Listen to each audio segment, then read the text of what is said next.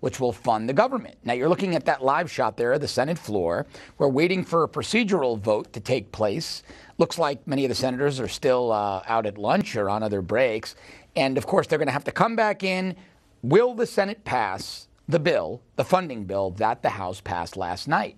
That's the big question. Now, the bill the House passed did include more than $5 billion for that wall on the southern border. Here's what President Trump had to say just a short while ago. And it's really up to the Democrats, totally up to the Democrats as to whether or not we have a shutdown. It's possible that we'll have a shutdown. I would say the chances are probably very good because I don't think Democrats care so much about maybe this issue, but this is a very big issue. It's an issue of crime. It's an issue of safety. It's an issue of least importantly, dollars. And that's where I'd like to welcome in our first guest, Stephen Rogers. Steve currently serves on the Trump 2020 Advisory Board. Great to see you. A pleasure to be here. Thank you. All right. First, I want to talk to you about the wall, but a quick question about the president. It sure looks like he outfoxed the Democrats here. Last week, Nancy Pelosi said, Mr. President, you don't have the votes. Trump again said abracadabra, delivered the votes in the House.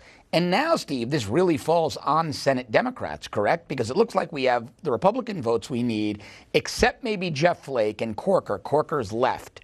But it's really fallen on the Democrats. We need 9 or 10 of those now. If they don't vote for it, the president's going to very effectively throw it on them, is he not?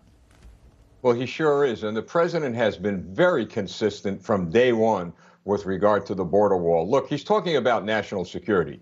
I spent my entire life in law enforcement and in military intelligence, and I know what he's talking about. He's interested in protecting the American people. Now, the Democrats, we didn't hear much from them when $1.5 billion was sent to Iran in the middle of the night on a jet. And that was to help the Iranian government do whatever they wanted to do. But here we have a president who's looking out for the American people, and they're going to balk on this. Well, he has handled this brilliantly. And at the end of the day, one way or the other, that wall will be built. So, Steve, let's talk about the wall itself, because like you say, you have extensive law enforcement and military experience. Do you think $5 million, the amount the House has appropriated, do you think $5 million is enough? Is it a good start to build that wall and put the other layers of security we need? Well, certainly it won't be enough to build the secure wall that the president's looking at, but it's a start. It's a beginning. He will make sure that the $5 billion is going to be spent in the most vulnerable areas between the Mexican-U.S. border. Look, what they have there now, obviously people are climbing over the walls, they're digging under the walls, and not everyone coming to this country is a good person. Now, he gets criticized when he says that, but he knows what he's talking about. Criminals, people in child trafficking, drug trafficking. So that wall, that money will be used in areas that are most vulnerable. All right, and let me ask you something, Steve. Do you think the president is winning the political battle? As you and I sit here right now, a little bit after 2 p.m. Eastern, do you think the president is winning this political battle right now? Big time. He is winning the political battle. You know, I get that question asked all the time. You look at polls, and the problem with polls is we've been through that exercise. While they're looking at the polls, we're looking at the pulse of the American people. There are even conservative Democrats that are fed up with their Democrat Socialist Party that wants the people to be enslaved to the government. President Trump is making sure that the government is going to be of the people, by the people, and for the people.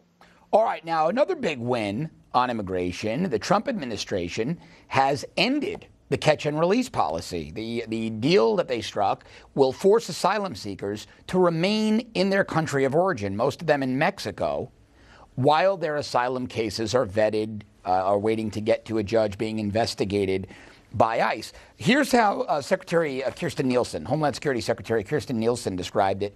Quote, once implemented, individuals arriving in or entering the United States from Mexico illegally or without proper documentation may be returned to Mexico for the duration of their immigration proceedings. This is common sense to me. I don't know if it's because I was a law enforcement guy, you were a law enforcement guy. The question to me is, why wasn't this the policy all along? Well, here's your Democrat social liberal policies. catch and release. But this is not only a big win for the American people in general, huge win for law enforcement, because a lot of these people were criminals, hardcore criminals, and unfortunately they went out and committed vicious crimes against not only civilians, but even Border Patrol agents and police officers were killed. So the fact of the matter is, you are right. Common sense policy, but you're not dealing with a common sense party in the Democrat Socialist Party. We're not dealing with a common sense city in D.C., right? All right. Let's talk about Secretary of Defense James Mattis leaving. A little bit of fallout there. Some people are calling it a shocking announcement, but I think there was always the speculation that when General Kelly left as chief of staff, his good friend, his Marine colleague, General Mattis might just leave as Secretary of Defense. Now, the optics of it, admittedly, don't look good. It looks as if Mattis is leaving because the president announced a withdrawal from Syria and declared ISIS defeated in the region. Mattis, of course, sent his letter of resignation to the White House last night. Let's read part of it here. Quote, because you have a right to have a Secretary of Defense whose views are better aligned with yours on these and other subjects, I believe it is right for me to step down from my position. Now, Steve, you're a former military intel officer. What was your initial reaction when you heard that General Mattis resigned? Well, he spelled it out in his letter. Look, as a when I was a subordinate to military commanders, those who I did not agree with, I certainly wouldn't come out and publicly criticize them, and I would support them. In this case, Mattis felt that he could not support the president's vision, so he explained that that's why he is leaving. The media is making a mountain out of a molehill. It's time for a change. And, you know, we as military people and those who are civilians who are appointed by the president, we're obligated to support the president's policies. He's the commander in chief. He's the guy we elected to office. And if we find that we cannot do that, as Mattis found he could not do that, he simply resigned. And that's all there is to it, as simple as that. You know, this is the argument I was having on social media today with many of the neocons. I said, what are you surprised about? Mattis was absolutely the right guy to restore morale in this military after Obama decimated it. Trump's an executive, but when we got to a point where they were ideologically too divided, Trump made an executive decision, and I think Mattis made a responsible executive decision to shake hands, part ways, and find somebody better suited to the job. To me, it really is that. There's really not much controversy behind it. You're exactly right. It's like a change of command in the military. You do it right, you do it proper, you do it with dignity and with grace. And both the president and Mattis handled this very, very well. It's the mainstream media making this a big issue. I thought they did as well. I thought it was handled like gentlemen. All right, let's listen to what White House Press Secretary Sarah Huckabee Sanders had to say. Secretary Mattis has served the president and with the president for 2 years. They have a good relationship. I've seen it up close and personal on a number of occasions. And again, they agree to disagree at times, but that doesn't mean you can't have a good relationship with somebody. He was laying out the reasons that he was stepping down from his post. And beyond that, I think it's absurd to try to question. So, Steve, want to get your reaction to Sarah Huckabee Sanders' comments and also your opinion on the president pulling out of Syria. Good move or bad move? A good move on Syria, and I'll tell you why. Once again, President Trump, by no surprise, did this. He said from the beginning that the United States military is not in the business of nation building.